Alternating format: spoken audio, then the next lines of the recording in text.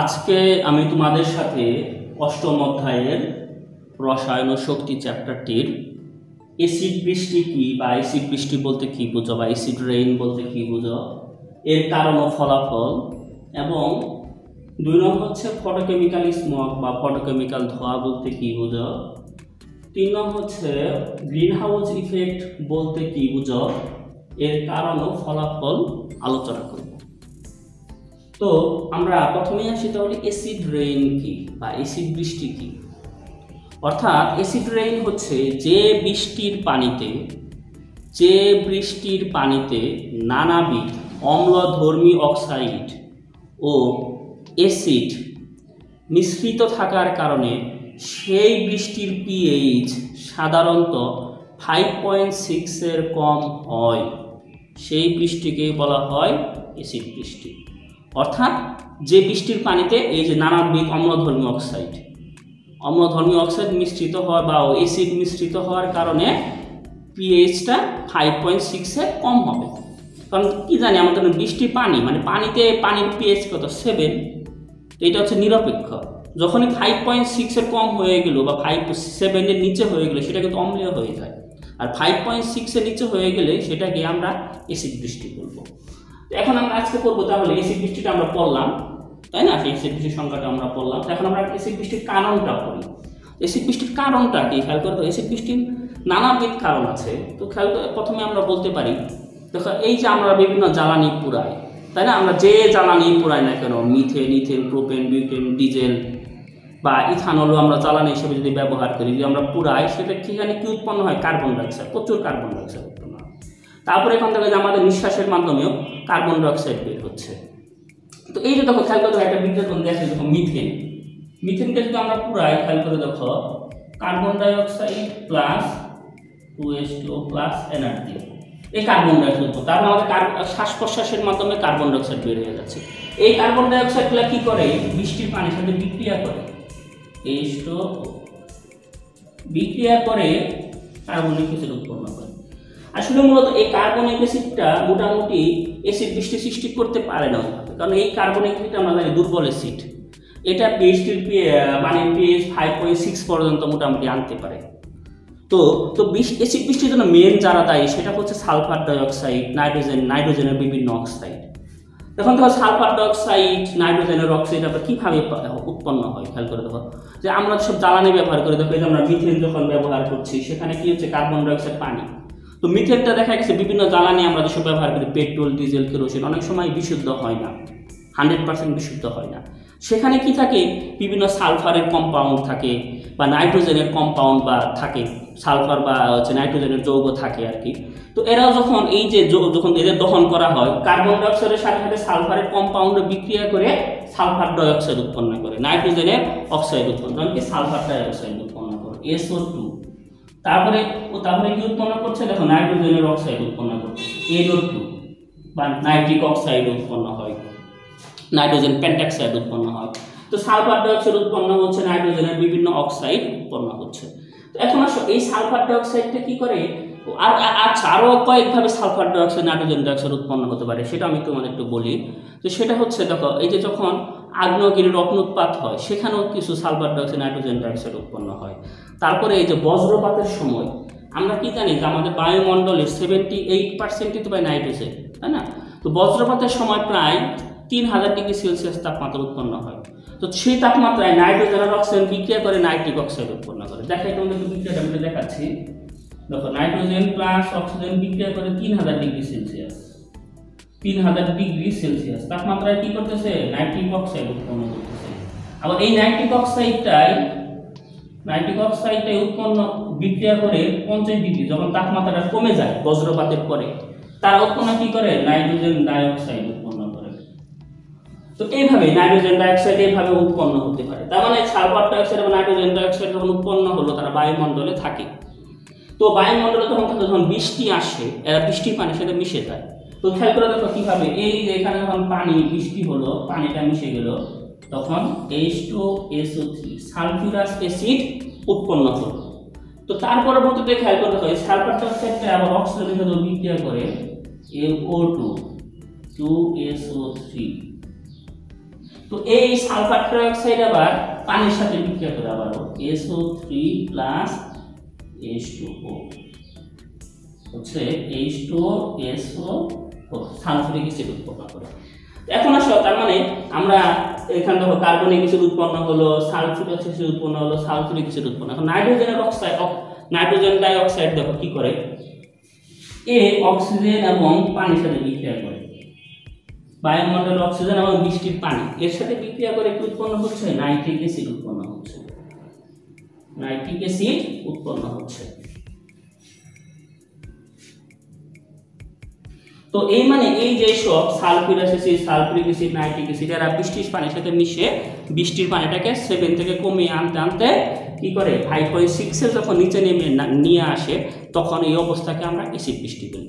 এইসব কারণে মূলত অ্যাসিড বৃষ্টিগুলো হচ্ছে। এই অ্যাসিড বৃষ্টির ফলাফলটা নিয়ে আলোচনা করব। অ্যাসিড বৃষ্টির ফলাফল আসলে অনেক কিছু অনেক বেশি ক্ষতিকর দিকও আছে। যেমন এই অ্যাসিড বৃষ্টিতে যদি খুবই সালফার ডাইঅক্সাইড এবং নাইট্রোজেন ডাইঅক্সাইডের পরিমাণ বায়ুমণ্ডলে খুব বেড়ে যায়, সেক্ষেত্রে কি হয়, বেশি পরিমাণে সালফিউরিক অ্যাসিড এবং নাইট্রিক অ্যাসিড উৎপন্ন হয়। সেক্ষেত্রে পিএইচ এর মান যদি 3 এর নিচে নেমে আসে, সেক্ষেত্রে জলাশয়ের মাছগুলো মরে যায়। তো আমরা জানি, তারপর আর 2 নাম্বার আমরা আসতে পারি যে এই যে আমরা জানি মাটিতে নাইট্রোজেন ফিক্সেশনের জন্য নানাবিধ ব্যাকটেরিয়া থাকে, এদের কার্যক্রম ব্যাহত হয়, অ্যাসিড বৃষ্টির জন্য ব্যাহত হয়। তো তার পরবর্তী আসো, যদি অ্যাসিড বৃষ্টি হয় কোনো একটা অঞ্চলে যদি খুব বেশি অ্যাসিড বৃষ্টি হয়, সেক্ষেত্রে মাটির পিএইচ অনেক কমে যায়, সেক্ষেত্রে ফসল উৎপাদন ব্যাহত হয়। তো তারপরে আরও আসো, দেখো যে তোমরা আরও পড়েছ যে তাজমহল অ্যাসিড বৃষ্টির জন্য ক্ষতি হচ্ছে। তার মানে আমরা বলতে পারি কি বিভিন্ন পুরাকীর্তিগুলা, যেটা হচ্ছে যে বিভিন্ন মার্বেল পাথর, চুনা পাথর, ব্রোঞ্জ নির্মিত, এসবের কারণ এসব পুরাকীর্তিগুলো অ্যাসিড বৃষ্টির জন্য এদের রং বা কালারের ক্ষতি হচ্ছে। দেখতে পাচ্ছি যে অ্যাসিড বৃষ্টি আমাদের পরিবেশ ও মানব স্বাস্থ্যের জন্য দীর্ঘমেয়াদী ক্ষতি সাধন করতে পারে। তো তোমাদের সাথে ফটোকেমিক্যাল স্মগ নিয়ে আলোচনা করব। স্মগ শব্দটা দেখো, SMOG, smog, smoke plus fog, এই দুইটার সমন্বয় হচ্ছে স্মোক। তো এখন দেখো আমরা এই যে সব জ্বালানি ব্যবহার করি, সেখান থেকে কি উৎপন্ন হচ্ছে, কার্বন ডাইঅক্সাইড হচ্ছে, কার্বন মনোক্সাইড হচ্ছে, এবং নাইট্রোজেনের বিভিন্ন oxide, nitrous oxide, nitric oxide, এবং বিভিন্ন জ্বালানিতে অব্যবহৃত অবস্থা থেকে মিথেন, এরা কি করে বায়ুমণ্ডলে মিশে যায়। মিশে যাওয়ার ফলে দেখো এই যে যখন সূর্যের আলোটা আসে, এতে কি করে থাকে, আলট্রাভায়োলেট হয়ে থাকে। এর উপস্থিতিতে এইসব গ্যাসগুলো নানা রাসায়নিক বিক্রিয়ার মাধ্যমে একটা বিষাক্ত গ্যাসের ধোঁয়া সৃষ্টি করে। এটাই হচ্ছে ফটোকেমিক্যাল স্মগ। তো তোমাদের একটা ছবি দেখাচ্ছি, দেখো এই ছবিটা দেখো, এটা একটা শহরের ছবি, চীনের সাংহাইয়ের। দেখো এই যে এটা ফটোকেমিক্যাল স্মোকের কালারটা হয় ব্রাউন হেজ হয়, মানে বাদামি কুয়াশার মতো হয়। এর বিভিন্ন উপাদান ওজোন স্তরকে ধ্বংস করতে পারে, সাহায্য করতে পারে। তাছাড়া এরা বিভিন্ন ধরনের তোমার আই ইরিটেশন বা চোখের জ্বালার সৃষ্টি করতে পারে। তো এই ফটোকেমিক্যাল স্মোকের কারণে দেখা যাচ্ছে যে নানাবিধ সমস্যা হতে পারে। এখন আমি তোমাদের সাথে গ্রিন হাউস ইফেক্ট নিয়ে আলোচনা করব। গ্রিন হাউস ইফেক্ট 3 নম্বর, গ্রিন হাউস ইফেক্ট। তো তার আগে আমি তোমাদের গ্রিন হাউস নিয়ে আলোচনা করব। গ্রিন হাউসটা কি? গ্রিন হাউস একসাথে লিখি। হ্যাঁ, এখন আমি তোমাদের সাথে 3 নম্বর কোশ্চেনটা নিয়ে আলোচনা করব। সেটা কি হচ্ছে, গ্রিন হাউস ইফেক্ট বলতে কি বুঝো, এর কারণ ও ফলাফল। 3 নম্বরে আমরা আসতে পারি। তো গ্রিন হাউস, এটাকে আমাকে ব্যাখ্যা করে দিই, গ্রিন হাউসটা কি। গ্রিন হাউস খেয়াল করে দেখো, এই কথাটা আমাদের গ্রিন হাউস ইফেক্টটা, এটা আসলে মূলত এখানে রূপক অর্থে ব্যবহৃত হয়েছে। মানে এই যে পৃথিবীর যে ক্রিয়াটা, তাপমাত্রা বেড়ে যাচ্ছে, সেটা কি গ্রিন হাউসের মতো। তো সেটা আমরা বুঝি। তো গ্রিন হাউসটা কি, আসলে ওই দেখো শীত প্রধান দেশে তাপমাত্রা প্রায় হিমাঙ্কের নিচে থাকে বা হিমাঙ্কের কাছাকাছি থাকে। তো তোমরা কিন্তু বায়োলজিতে পড়েছ যে একটা সালোক সংশ্লেষণ বিক্রিয়া হওয়ার জন্য একটা নির্দিষ্ট তাপমাত্রা দরকার। তো হিমাঙ্কের তাপমাত্রায় ওরকমভাবে সালোক সংশ্লেষণ হতে পারে না। তো ওই তাপমাত্রায় কী হয়েছে, যেসব বিভিন্ন শাকসবজি বেঁচে থাকতে পারবে। তো শীত প্রধান দেশে কী করা হয়, দেখো তোমরা একটা ছবিতে দেখো, তো এই যে এরকম কাচের ঘর তৈরি করা হয়। তো কাচের ঘর তৈরি করা হয়, এই কাচের ঘরের ভিতরে তারা কি করে, বিভিন্ন সবজি চাষ করে। তো বিভিন্ন সবজি চাষ করে। তো আমরা এখন বুঝতে পারছো তো, তাহলে যেহেতু সবজি হচ্ছে তার মানে কি অবশ্যই ঘরে এই সবুজ ঘর বা গ্রিন হবে কাচের তৈরি যে ঘরটা তার ভিতরে তাপমাত্রা অবশ্যই বেশি আছে। কেন বেশি থাকে এই গ্রিন হাউসটার তাপমাত্রা? তো সেটা এখন আমি তোমাদের সাথে কাছে বলছি। দেখো, যেহেতু কাঁচ, এই গ্রিন হাউসটা কি তৈরি? কাচের তৈরি। তো কাচের একটা ধর্ম হচ্ছে এ কি করে, এই যে সূর্য থেকে যে ইনফ্রারেড রেটা আসে, সূর্য থেকে যে আলোক রশ্মিটা আসছে, তো সেটা থেকে ক্ষুদ্র তরঙ্গ ধর্মীর, সেটা সহজে কাচের মধ্য দিয়ে ভেদ করতে পারে। সেটা সহজেই কাচের মধ্য দিয়ে ভেদ করতে পারে। তো কাচের মধ্য দিয়ে যখন আলোটা ভেদ করলো, এই যে দেখো এই কাচের তৈরি যে ঘরটা, আলোটা ভেদ করলো। তো আলো যখন আমরা কি জানি, আলোক সংশ্লেষণের জন্য আলো দরকার, তাই না? তো আলো দরকার, তো আলোটা যখন পেলো, তো আলোকটা যখন ভিতরে আসলো, আসার পর খেয়াল করতে গ্রিন হাউসের ভিতরে কি আছে? বিভিন্ন উদ্ভিদ আছে, প্রাণী আছে। দেখো, তো এরা কি করে, এই তাপটা কাজে লাগিয়ে যখন তাপটা আবার বিকিরণ করে, তাপীয় বিকিরণ করে, তার তরঙ্গ দৈর্ঘ্য আবার বেশি হয়। তার তরঙ্গ দৈর্ঘ্য বেশি হয়, ওই ক্ষুদ্র তরঙ্গ দৈর্ঘ্য থাকে না। তো এই দীর্ঘ তরঙ্গ দৈর্ঘ্যটা আবার ওই কাচের তৈরি ঘর দিয়ে বের হতে পারে না। কাচের তৈরি ঘর দিয়ে বের হতে পারে, যেহেতু তাপীয় বিকিরণটা বের হতে পারছে না, তার মানে কি আস্তে আস্তে ধীরে ধীরে এরা কি করে, কাচের তৈরি ঘরটাকে উত্তপ্ত করে। এইভাবে কাচের তৈরি ঘরের ভিতরে তাপমাত্রা কন্ট্রোল করা হয়। তো তাপমাত্রা প্রায় এখানে দেখো 36 থেকে 38 থাকে ডিগ্রি সেলসিয়াস হয়, 36 থেকে 38 ডিগ্রি সেলসিয়াস। এই তাপমাত্রা কি হয়, উদ্ভিদ তার প্রায় সব ধরনের জৈবিক ক্রিয়ায় সম্পন্ন করতে পারে। তো তাহলে কি আর উদ্ভিদ আর মারা যায় না, তাই না? তো এটাই হচ্ছে গ্রিন হাউসের ক্রিয়া। তো এই যে পৃথিবীর যে ক্রিয়া, একে কেন গ্রিন হাউসের সাথে তুলনা করা হয়েছে, গ্রিন হাউস ইফেক্ট, এটা আমরা এখন একটু ব্যাখ্যা করব। তো এখন আমরা একটা পৃথিবীর চিত্রে আসি, খেয়াল করতে হবে পৃথিবীর যে গ্রিন হাউস ইফেক্ট, এই চিত্রটা দেখো। তো আমরা যে নানা ধরনের জ্বালানি ব্যবহার করি, নানা ধরনের জ্বালানি ব্যবহার করলে খেয়াল করে দেখো, তোমরা কিন্তু দেখো কার্বন ডাইঅক্সাইড উৎপন্ন হয়, তাই না? তো কার্বন ডাইঅক্সাইড উৎপন্ন হচ্ছে, তারপরে নানা জ্বালান, তারপরে আছে যে তারপরে শুধু কার্বন ডাইঅক্সাইড, আরো কিছু আছে, মিথেন আছে, নাইট্রাস অক্সাইড আছে। তো এরা কি করে, যখন বায়ুমণ্ডলের উপরে গিয়ে যেরকম পৃথিবী দেখো স্তরের মতো একটা সৃষ্টি করে, ঠিক কাচের তৈরি ঘরের মতোই একটা দেখো লেয়ার তৈরি করেছে। তো এখন খেয়াল করে দেখো, তো যখন সূর্যটা তাপ আসে, সূর্য থেকে তো আমরা পৃথিবীর তাপ পাই, তাই না? আলো পাই। তো সূর্য থেকে যখন আলোটা আসে, এই যে কার্বন ডাইঅক্সাইডের যে লেয়ার, এটা কাচের মতো কাজ করে তখন। তো এই লেয়ার ভেদ করে সূর্যের তাপটা আসতে পারে। তো আসলো তাপ, ধরো আসলো, আসার পর পৃথিবীকে উত্তপ্ত করলো। তো পৃথিবীটিকে যখন উত্তপ্ত করলো, খেয়াল করে রাখবা যে এই পৃথিবীতে যে সূর্যটা যে তাপটা আসে, এই তাপের বেশিরভাগ অংশ এবার বিকিরণ পদ্ধতিতে চলে যায়, বিকিরণ পদ্ধতিতে মহাশূন্যে হারিয়ে যায়। এই কারণে কিন্তু পৃথিবী এতটা আবার উত্তপ্ত না। তো খেয়াল করতে পারো, যখন আকাশে মেঘ করে দেখবা যে যদিও সূর্যের আলো থাকে না, বাট দেখবা তখন খুব গরম লাগে। তো কেন গরম লাগে জানো? কারণ এই তাপটা তখন কি মেঘ তো তাপের কুপরিবাহী, তাপটা হারে বের হয়ে যেতে পারে না মেঘ দিয়ে। বৃষ্টির আগে যখন মেঘটা করে দেখো, তুমি একটু খেয়াল করে দেখো। ঠিক একইভাবে কার্বন ডাইঅক্সাইডটা ওইরকম লেয়ারটা কি করে, এই যে হচ্ছে তাপটাকে হারিয়ে যেতে দেয় না মহাশূন্য। তো এইভাবে day by day carbon dioxide যখন তাপটা ধরে রাখে, তখন পৃথিবীটা কি হয়, ডে বাই ডে ওয়ার্মার হয়, আগের চেয়ে তাপমাত্রা বেড়ে যায়। তো তাপমাত্রা বেড়ে যাওয়ার কারণে পৃথিবীতে দেখো, আমরা জানি কি যে মরু অঞ্চলে বিভিন্ন ধরনের বরফ জমে আছে, এই বরফটা গলে যাবে। গ্যাস সমূহ যদি বেড়ে যায়, তো পৃথিবীর উষ্ণতা অনেক বেড়ে যাবে। তো এই যে উষ্ণতা বেড়ে যাচ্ছে, খেয়াল করে দেখো, এই উষ্ণতা বেড়ে যাচ্ছে। গ্রিন হাউসেও কিন্তু যখন আমাদের সবুজ ঘর তোমাদের দেখালাম, সেখানেও কিন্তু উষ্ণতা বেড়ে যাচ্ছিল। ঠিক একইভাবে পৃথিবীর তাপমাত্রা, ওই কার্বন ডাইঅক্সাইড বা এই যে বিভিন্ন গ্রিন হাউস গ্যাসের লেয়ারের কারণে উষ্ণতা বেড়ে যাচ্ছে। তো এই উষ্ণতা বেড়ে যাওয়ার ঘটনাকে বলা হচ্ছে গ্রিন হাউস ইফেক্ট। তার মানে আমরা বলতে পারি বিভিন্ন গ্রিন হাউস গ্যাস সমূহের কারণে পৃথিবীর তাপ ধারণ ক্ষমতা বেড়ে যাচ্ছে, অর্থাৎ পৃথিবী উষ্ণতর হচ্ছে দিন দিন। এই যে তাপমাত্রা বেড়ে যাওয়ার এই ঘটনাকে বলা হয় গ্রিন হাউস ইফেক্ট। ঠিক যেভাবে গ্রিন হাউসে যেমন তাপমাত্রা বেড়ে গিয়েছিল, তাই না? হিমাঙ্কের বাইরে দেখো হিমাঙ্কের তাপমাত্রা ছিল, বাট সবুজ ঘরের ভিতরে তাপমাত্রা হয়ে গেল 36 থেকে 38 ডিগ্রি সেলসিয়াস। ঠিক একইভাবে কার্বন ডাইঅক্সাইডের কারণে বা আরও কিছু গ্রিন হাউস গ্যাসের কারণে এই পৃথিবীর তাপমাত্রাটাও বেড়ে যাচ্ছে। এরাও ঠিক কাচের মতোই কাজ করছে।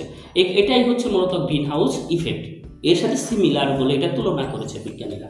এই গ্রিন হাউস ইফেক্ট শব্দটি প্রথম ব্যবহার করেছিলেন 1896 সালে সুবান্টে আরহেনিয়াস। তো এখন আমরা আসি, তো গ্রিন হাউস ইফেক্ট আমরা পড়লাম, গ্রিন হাউস ইফেক্ট বলতে কি বুঝো, এর কারণটাও আমরা পড়লাম। তো আমরা এখন একটু ফলাফলটা পড়ি। তো গ্রিন হাউস ইফেক্টের কারণে অন্যতম কারণ হচ্ছে গ্লোবাল ওয়ার্মিং। দেখো এটা সবচেয়ে মোস্ট টকড ইস্যু বর্তমান সময়ে। প্রতিবারই দেখো জলবায়ু সম্মেলন হয়। তো জলবায়ু সম্মেলন হয়ে প্রথম কথা থাকে যে পৃথিবীর তাপমাত্রাটা একটা নির্দিষ্ট সীমার মধ্যে রাখতে হবে। তো গ্লোবাল ওয়ার্মিং বা বিশ্ব উষ্ণায়ন এর কারণে আমাদের কি হবে, পৃথিবীর মেরু অঞ্চলে বরফগুলো গলে যাবে। তো গলে গেলে কি হবে, পৃথিবীর বিভিন্ন অঞ্চলে মেরু অঞ্চলে বরফ যদি গলে যায়, তাহলে পৃথিবীর যেসব নিম্ন অঞ্চল আছে, বিশেষ করে আমাদের বাংলাদেশে খেয়াল করে দেখো, এই উপকূলীয় অঞ্চলগুলো তলিয়ে যাবে। তো উপকূলীয় অঞ্চলগুলো তলিয়ে গেলে কি অনেক ক্লাইমেট রিফিউজির সৃষ্টি হবে, তাই না? তো অনেক মানুষের তার আবাসস্থল হারাবে। তারপর ফসলি জমি অনেক কমে যাবে। তীব্র খরা এবং তীব্র বন্যা এটা অহরহই দেখা যাবে। তো এই কারণে দেখা যাচ্ছে যে গ্রিন হাউস ইফেক্টের কারণে এটা দীর্ঘমেয়াদী একটা প্রবলেম দেখা দেবে। এটা আমাদের এখনই আসলে মূলত কন্ট্রোল করা উচিত। এটা মূলত আসলে গ্রিন হাউস ইফেক্টের জন্য মূলত উন্নত দেশই দায়ী।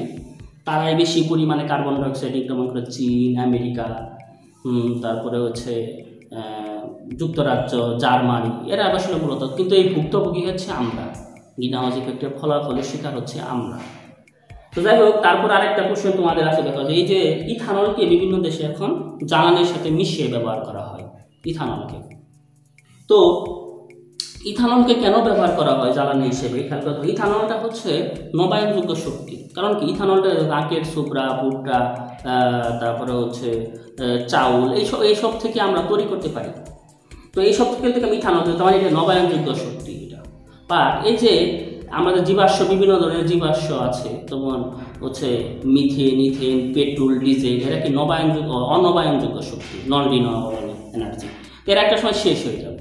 তো এটির উপর চাপ কমানোর জন্য পৃথিবীর বিভিন্ন দেশ এই যে বিভিন্ন জ্বালানির সাথে 10 থেকে 20% ইথানল যোগ করে ব্যবহার করে। এটা মূলত এটা কেন, এই যে জ্বালানির উপর, জীবাশ্ম জ্বালানির উপর চাপ কমানোর জন্য। কারণ ইথানলে কিন্তু একই রকম, দহনের ফলে কার্বন ডাইঅক্সাইড, পানি প্লাস শক্তি উৎপন্ন হয়। এটাও ঠিক একই রকম পেট্রোল বা ডিজেলের মতো জ্বালানি হিসেবে ব্যবহার করা যেতে পারে। এই কারণে মূলত জীবাশ্ম জ্বালানির উপর চাপ কমানোর জন্য ইথানলকে জ্বালানির সাথে মিশিয়ে ব্যবহার করা হয়। তো ধন্যবাদ, তোমাদের সাথে আমি অষ্টম অধ্যায়ের আলোচনা করলাম। দেখো, অষ্টম অধ্যায়ে 2টা ভাগ আছে। প্রথম ভাগটা হচ্ছে থার্মোডিনামিক্সের, মূলত তাপগতিবিদ্যার। আর দ্বিতীয় ভাগটা হচ্ছে ইলেকট্রোকেমিস্ট্রি বা হচ্ছে তড়িৎ রসায়ন যেটা বলে আর কি। তো প্রথম অংশ শেষ আলোচনা করা। তো আমরা এর পরের ক্লাস থেকে আমি ইলেকট্রোকেমিস্ট্রির অংশটা আলোচনা করব। তো তোমরা এই অংশটা একটু ভালোভাবে পড়ার চেষ্টা করো, ইনশাআল্লাহ তোমরা বুঝতে পারবে। ধন্যবাদ সবাইকে।